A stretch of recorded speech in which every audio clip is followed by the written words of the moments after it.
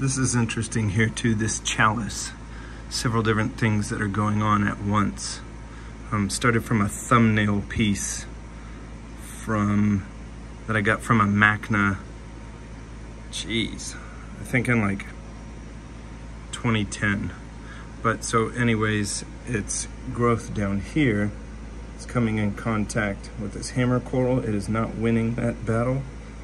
Its growth over here, it came in contact with the Spongiotes, and the Spongiotes is not winning that battle. And here it will be in a battle with this anemone, of which it will likely lose that part that was growing all across the rock. And then on this section, for some reason, it's like in the old video game Tron with the two bikes that would go side by side and create a wall behind it. They were trying to get each other to run into each other.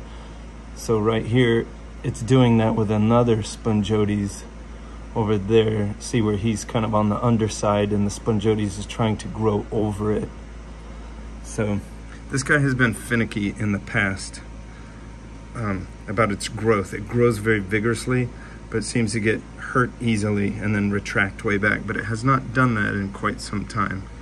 So maybe I need to chip some of this away, which is tricky too because it doesn't chip away that well like a Monopora capricornus.